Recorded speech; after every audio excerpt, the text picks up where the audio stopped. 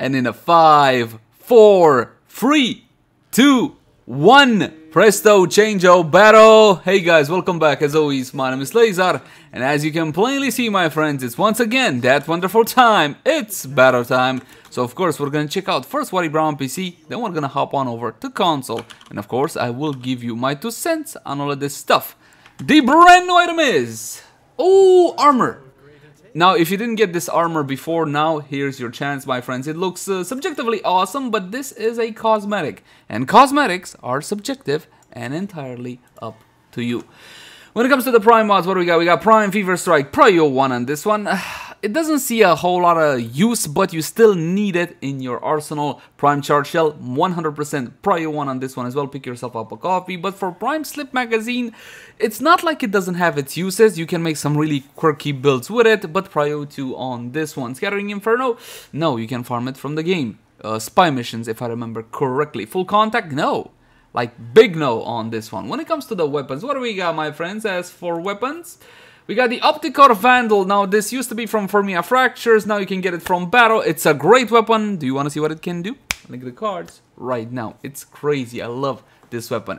As for the Machete Wraith, I'm pretty sure this is the best machete, and you can use that super cool, awesome skin for it, super spacey, futuristic and stuff. So Cryo 1, both on the Vandal and on the Machete Wraith. What else we got? Cosmetics, as per usual, subjective. The rug! Here you go, guys. It's not a waste, it's a rug. You can get 15 million of these rugs and make wall-to-wall rug carpeting for your ship. Prisma Shade, it's the best version to the shade. That's basically all I can say about it. Besides mastery points, don't you want to get to mastery rank 31 or whatever else? And in case you don't have Inaros, pick up the Sands of Inaros blueprint, which will eventually get you the Warframe.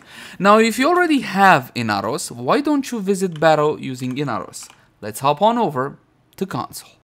And the brand new item for console is gonna be Prime Ammo. And the brand new item for console is Primed Ammo Stock. Now this one again is a Cryo 2, but if you want to make quirky cool builds, such as for example, you want the biggest bada boom explosion for the Phantasma secondary fire mode, go with Prime Ammo Stock. Voltaic Strike is a must-have. You don't get to see it on a whole lot of builds nowadays, not necessarily, no, but it can only be obtained from Baro Ki'teer. 60-60 electricity melee mod.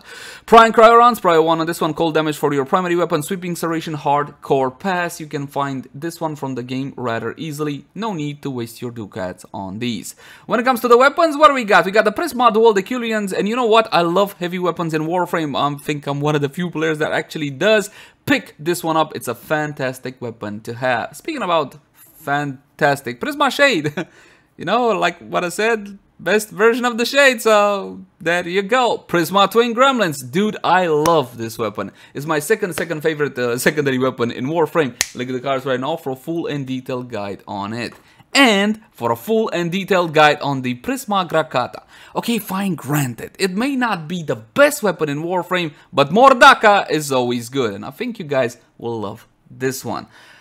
Oh my god, Ki'teer domestic drone. There you go. Fantastic lineup for console. And once again, if you don't have Inaros, just simply pick up this blueprint. It will eventually lead to the Inaros Warframe.